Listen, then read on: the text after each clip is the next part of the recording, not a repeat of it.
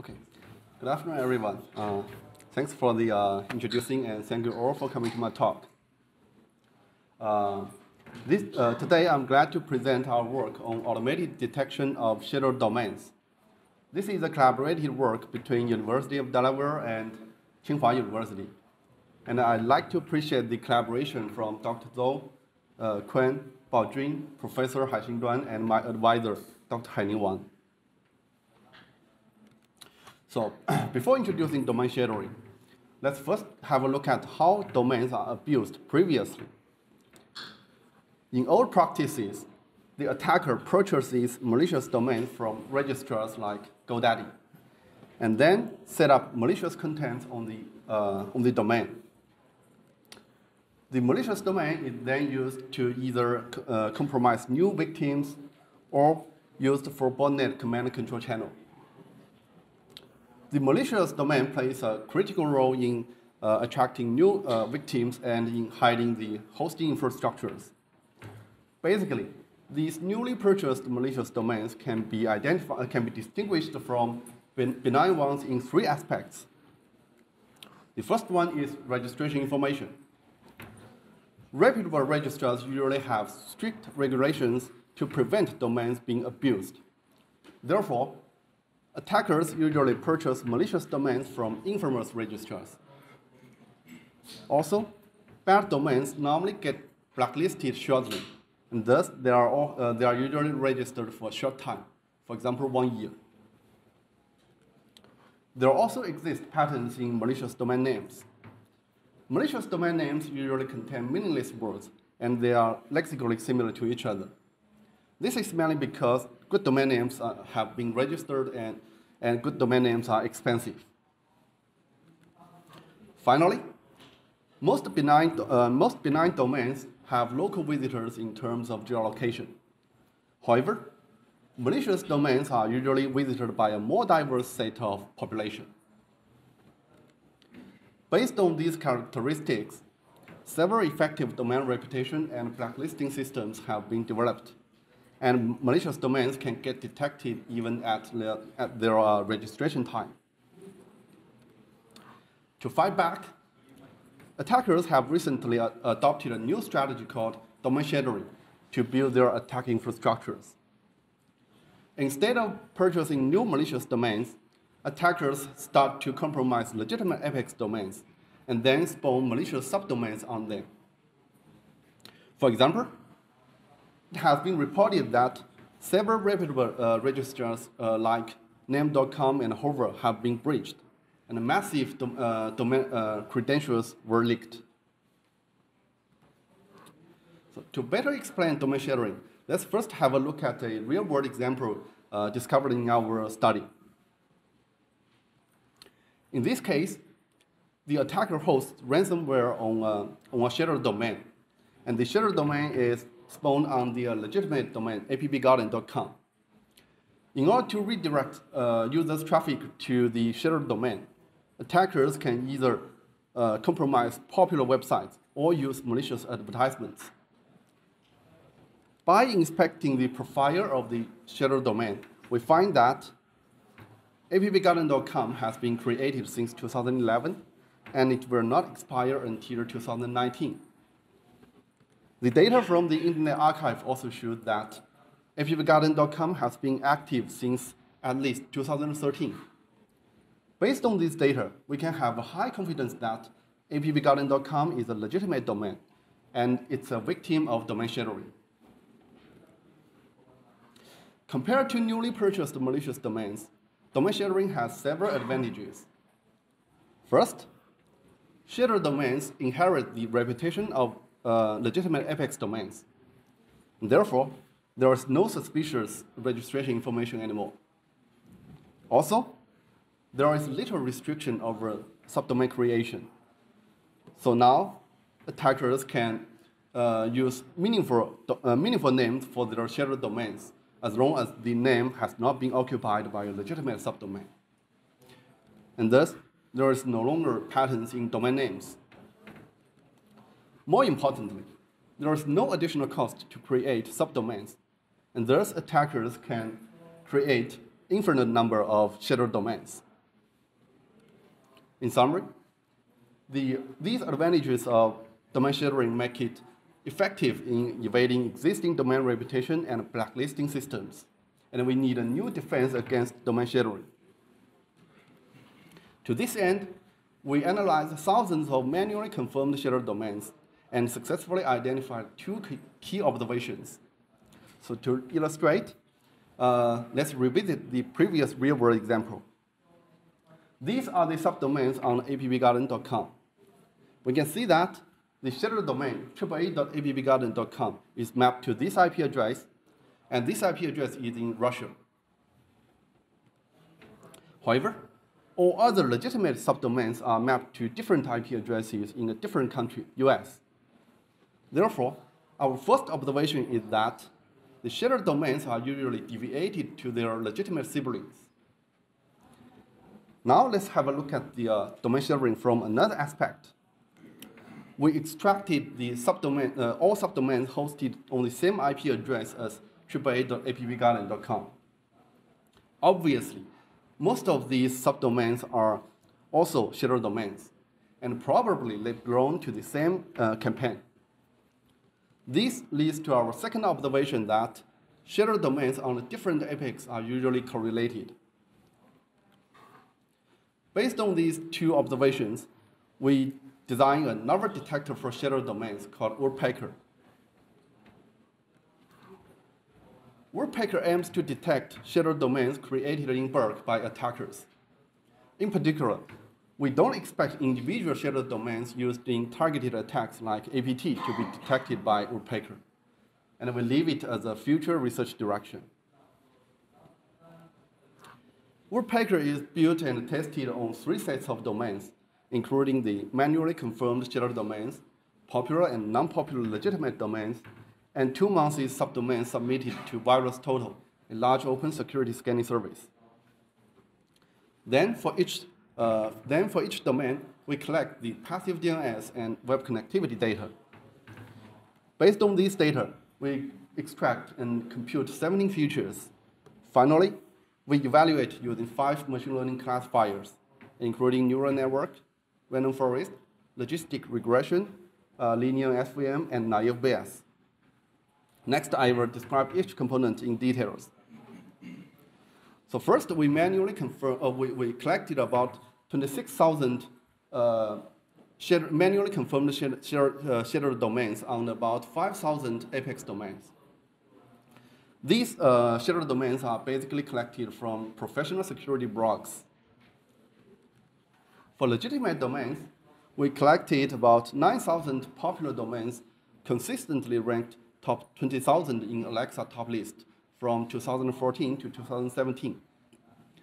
And we also collected about 2,000 non-popular domains randomly sampled from a campus network.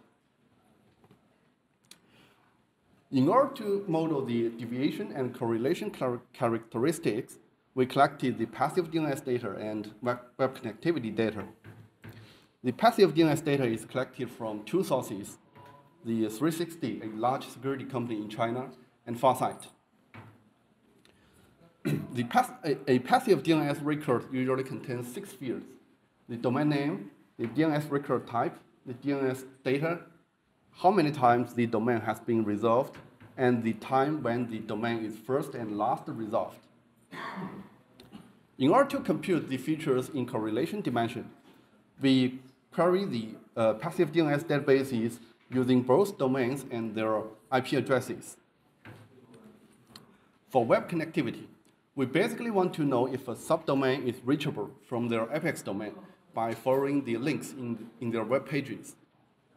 To this end, we use 2 data sources, the web app machine and the common crawl. Based on these data, we extract 17 features, and these features fall into 4 categories. The first category of features model the subdomain usage in 3 aspects. First, if a new subdomain is created suddenly, long after its apex domain has been active, this new subdomain can be considered as suspicious.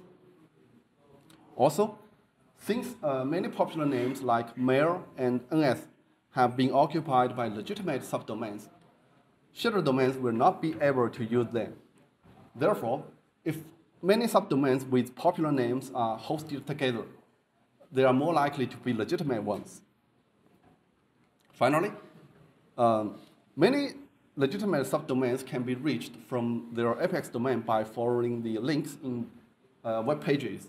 However, shared domains are usually isolated from their siblings. The second category of features measure the distance of hosting IP addresses between subdomains and their apex domain. The distance of IP addresses is measured in three granularities: the IP, the AS number, and country. The larger the distance is, the more suspicious a domain. We also count the distinct number of apex domain and subdomains hosted on the same IP address. The third category of features model the correlated nature of shared domains. Basically, most shared domains are created, used, and dropped simultaneously. Therefore, we compute the distribution of the first seen date, the resolution count, and active days for all subdomains hosted on the same IP address. Finally, many shared domain names are created using templates. Therefore, we define two features to categorize these. And the first one is the diversity of domain name labels for all subdomains on the same IP address. And the second one is the subdomain name length at each level. In case a subdomain has fewer levels, we align it to the maximum level, and we set 0 for the name. We set the name length as 0 for the added levels. Since several of our features need to compute the distribution of a vector of values, we use the Jeffrey divergency. Given a vector of values, we first compute the frequency for each value in the vector, and then we derive a new vector by setting 1 for the value who has the largest frequency, and setting 0 for all other values. And finally, we compute the Jeffrey divergency for the two newly derived vectors. So now we evaluate our approach using different machine learning algorithms. This figure shows the results of 5 popular machine learning classifiers. Since we achieve similar results using the data from both passive DNS databases, here we simply present the results on far-side datasets. So we can see that the neural network and random forest perform better than nonlinear classifiers like logistic regression and linear SVM. And random forest performs best. There can be several reasons. First, it can be possible that our labeled datasets are dirty. For example,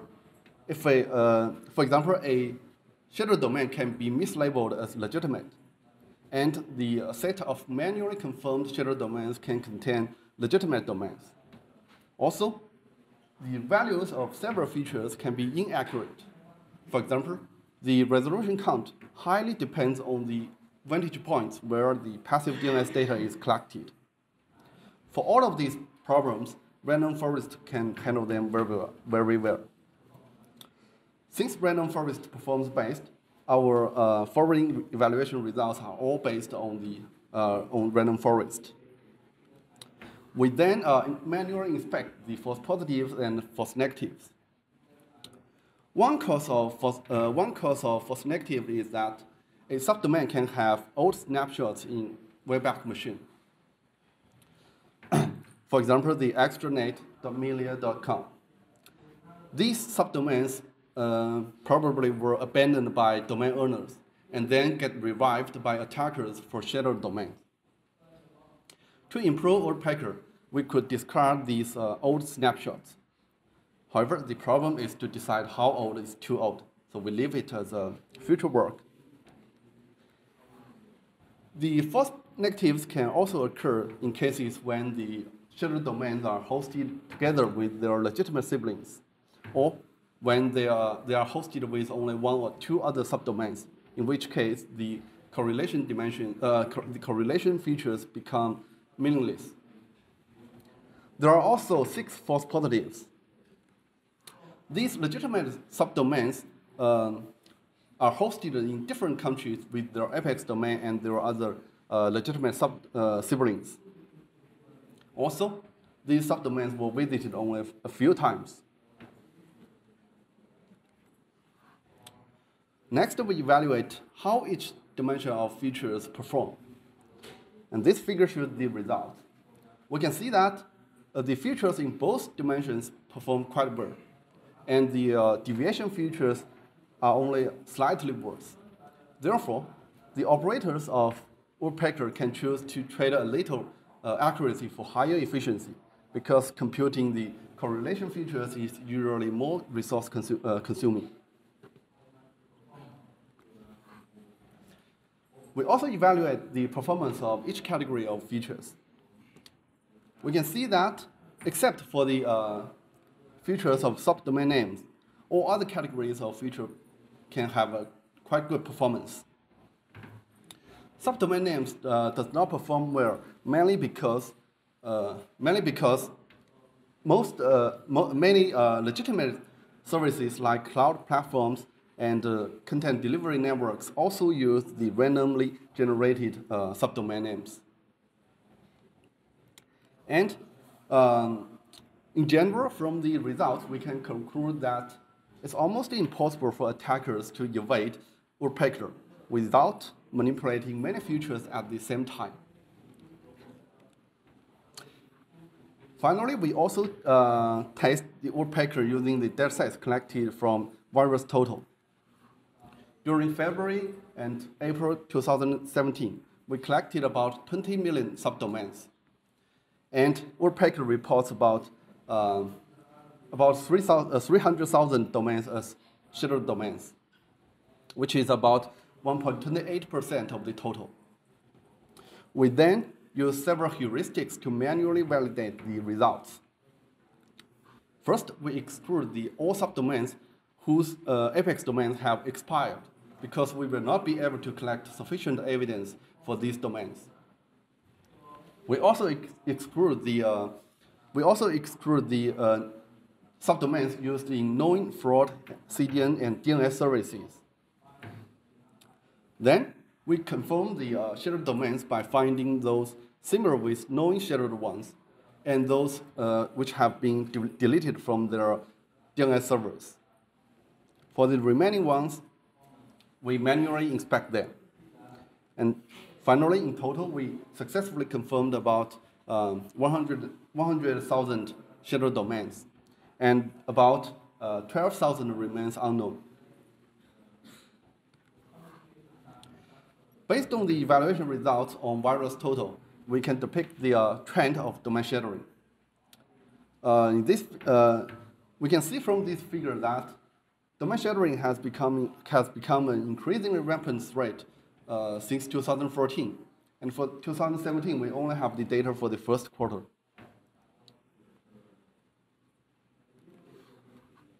We also have 2 new findings about domain sharing. First, all previously exposed shared domains are exclusively used in exploit kit. We find that they are also widely used in phishing campaigns. However, we didn't find any phishing attempt targeting these compromised apex domains, probably because these compromised apex domains are not popular enough. There are also several domain sharing campaigns use wildcard DNS records, and thus no template is needed to generate the subdomain names for shared domains. To conclude, in this work, we devised a novel detector for domain sharing called woodpecker. Now, woodpecker characterizes domains in deviation and correlation dimensions and achieve a quite good detection performance. We also conducted a large-scale measurement study highlighting that domain sharing is an increasingly rampant threat. Okay, that's it. Thank you.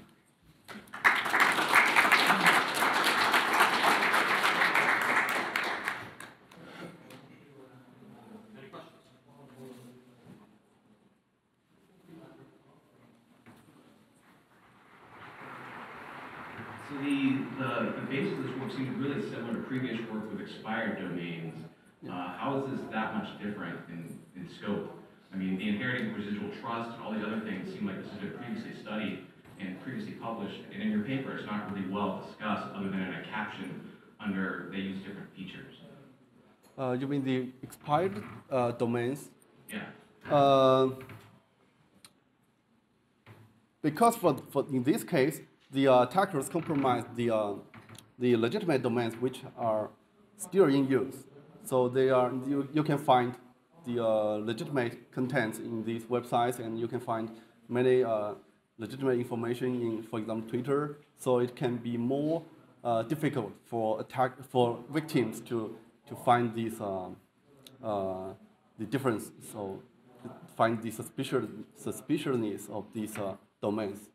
So given that like who is data and other things that would normally be associated with the registration are asserted and not really verified in any strong way, how is this that much different in terms of finding out, you know, in terms of identifying this? I mean, one of the findings in that previous work was that it's difficult to identify these changes, especially if it's a change of ownership that's not due to just simply an expiration. I'm sorry, so could you repeat? I didn't hear clearly, so. So you mentioned that the registration, because it didn't change, that's one of the ways this is potentially different. But that doesn't necessarily change too much, even when you're dealing with, you know, just regular changes of ownership. So I mean, yes, it's slightly different in the way that you're going about it, but how is the ultimate, you know, takeaway that you're using this residual trust that much different?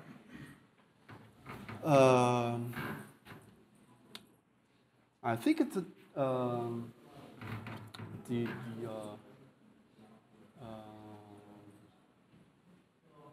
yes, I think that it can also be used, but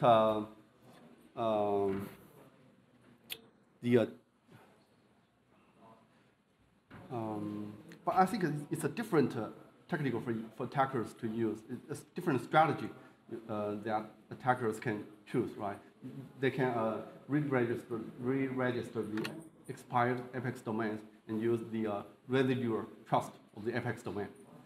And they can also use they can also choose to compromise the non-expired ones to achieve the same attacks. So I hope so we can discuss later maybe. Yeah, sure. All right, thank you. Any other questions? I have one question. So do you have any idea of how these domains get compromised? So is it password reuse or is it just password guessing? In most of the cases, the domain registrars were breached. So a lot of passwords and usernames were leaked. So that's the problem. Okay. And did you see any service providing this, so providing domain shadowing at a large scale? I don't know. I think these are passwords and usernames can be bought from the underground market. So, but I didn't check these. So. Okay. Other questions? No? Okay. Thank you, teacher, again.